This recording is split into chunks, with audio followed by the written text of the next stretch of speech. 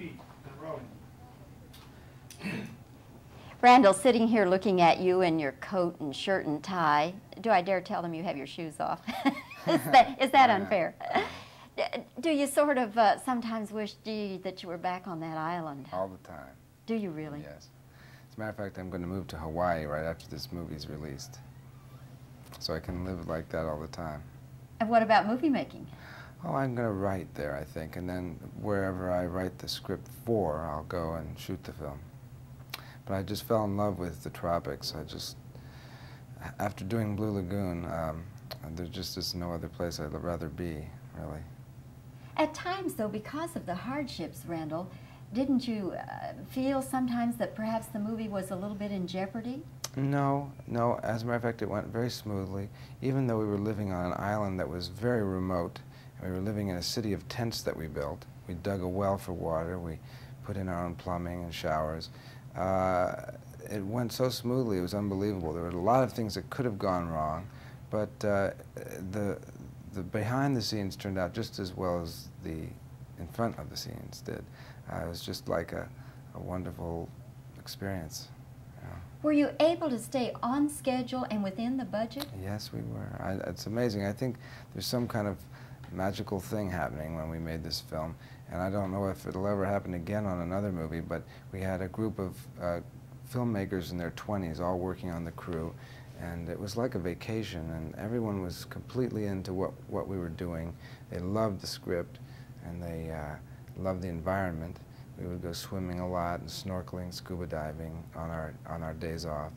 And even on our days on, we were doing that, you know, in between takes.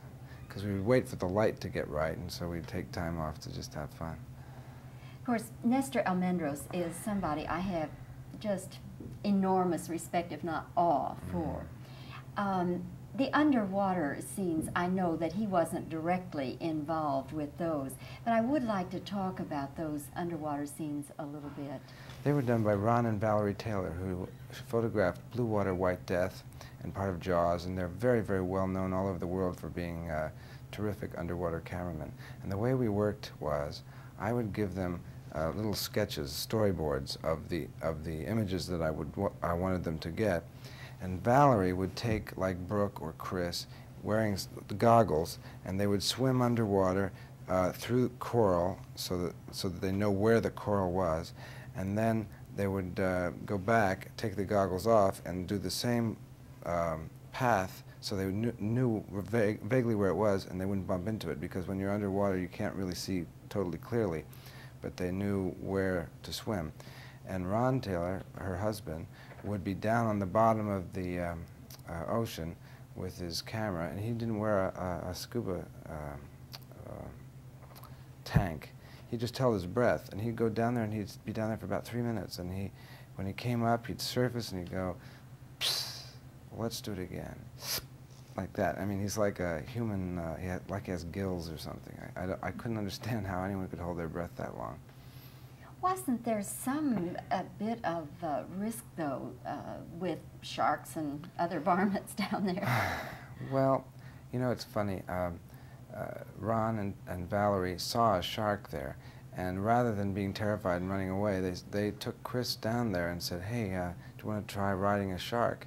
And I didn't know this, but they told me later, and I wasn't too happy about it, because if I had lost Chris, I would be kind of up a creek.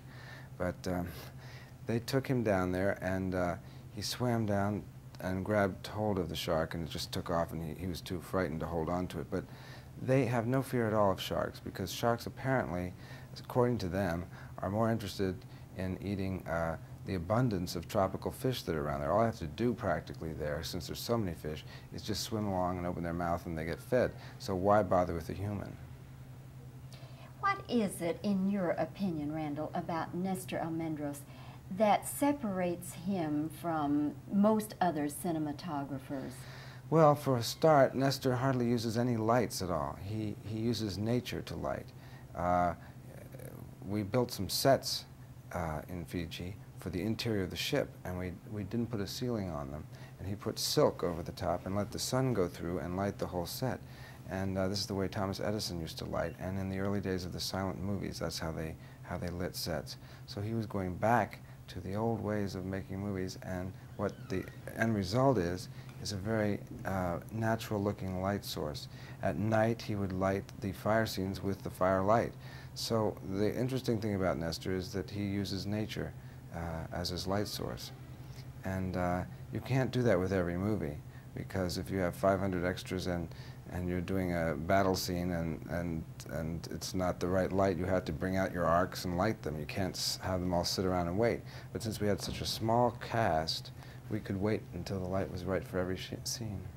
When he's getting his perspective on the picture, does he take a lot of time in setting up each shot? Hardly any time at all. He will just, of course, he has to work with someone that will listen to him. I mean, I sort of used him as my guide, really, and I said, well, I have this scene, where should we shoot it? And we'd look around, we'd see an interesting way the sun was coming through some trees, and he'd say, what about there? And I said, yeah, so we put the actors there and shoot there. So working collaboration like that, we were able to come up with interesting visuals, whereas a strong director who would say, I want to shoot this, now you light it, then he would be lost, you know, because he'd have to bring in reflectors, he'd have to bring in lights and stuff like that. So we found that we had an incredible rapport, and I hope I get to work with him again, because I think he's one of the geniuses ever in film. Nestor, for parents who see this movie, what would you like them to get out of it as far as young people growing up? I think that this is a kind of a film that parents can take their children to without any fear of seeing something offensive. If a child doesn't understand what's going on, it's done in such a way that it'll go right over their heads.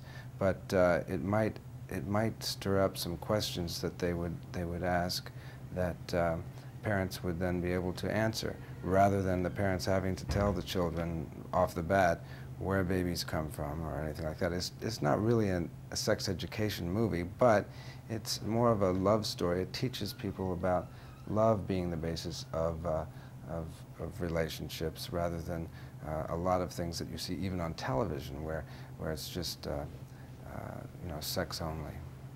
Do you think, though, that parents today, given today's world, this country, that there is any parallel between that and raising children and the setting of the movie, where it's an island and they're growing up by themselves? Well, the children had to make their own decisions and learn on their own. So there's things that you can, it's very amusing, a lot of it, because you know, the audience, of course, knows all the answers because they've grown up in society, they know what happens to you. But these children on the island didn't know anything. So most of the humor from the film comes from that. And I think that, that the parents and children can find that very, very funny, actually, because they know more than the characters do. You, of course, directed the movie Grease.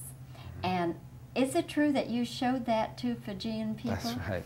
We flew down a print of Grease, and we showed it to these Fijians who had never seen a movie before. And they were delighted by it. They laughed all the way through. And the night that we left, the whole crew left the island, the Fijians put on a dance ceremony for us. And they did their authentic Fijian dances, and then all of a sudden, in the middle of it, they broke into 50s rock dances that they had seen in the movie. And now anthropologists years from now will wonder how these jitterbugs got into the Fijian... They could pick it up just watching, huh? Yes, and they loved it. They thought it was a lot of fun. That was the first really big movie you ever directed, wasn't it? That's Grease? right, first movie of any kind, except television movies. Well, and the things that you had done, of course, as a student. Shorts, yeah, Yes. short films. Weren't you terribly nervous? Doing Grease was like being on a roller coaster, and I was going up to the top, and I knew that there was going to be a drop, and when I got there, it just started, and there was no stopping, and so, yeah, I was nervous. What was it like the first time you ever saw the finished product with an audience? That was real fun because of the laughs. You know, when you do something that has comedy, and then it works and gets laughs, it's very fulfilling. I mean, for an actor, I would think that would really be fun. For a director, It's a little removed, but still it's fun to sit there and hear them laugh. Randal, it's been fun meeting you and talking with Thank you. you. I enjoyed it very much, and I hope Blue Lagoon is just blockbuster hit for you. Thank you. Nice seeing you. Come see us in Texas. Okay.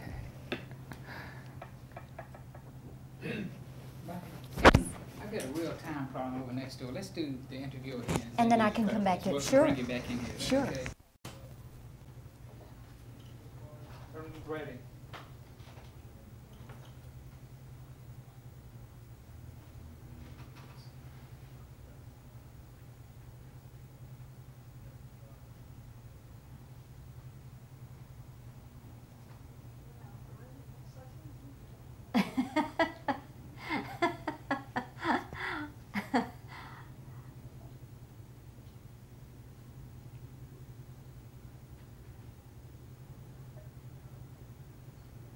Okay, questions then.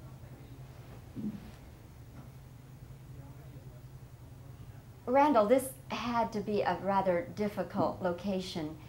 Did you ever at any time feel that the film was in jeopardy? Now, with all the things that you had to put up with, were you able to bring the picture in on time and within the budget?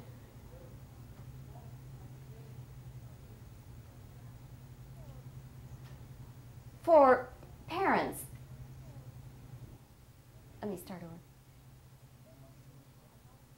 There are going to be a lot of parents who are going to be a little bit dubious about whether or not they should let their children see this movie. What can you say to them? Do you think that young children should be able to see this movie?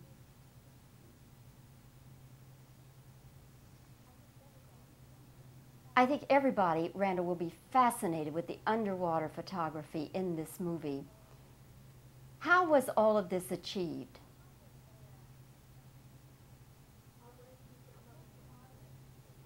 Nestor Almendros, of course, an Academy Award-winning cinematographer, they just don't come any better.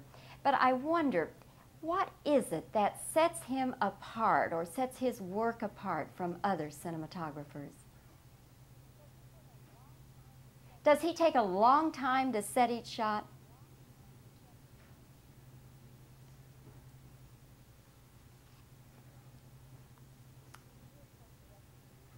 You, of course, directed the movie Grease. That was your first big movie to direct. Did that make you pretty nervous with all that responsibility?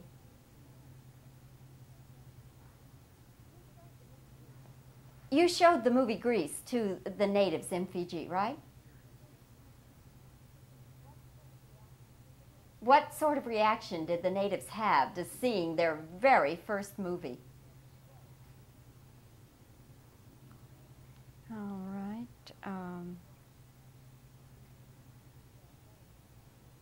Well, that'll get us by. I may have missed one or two, but that'll get us by. Thank you very much.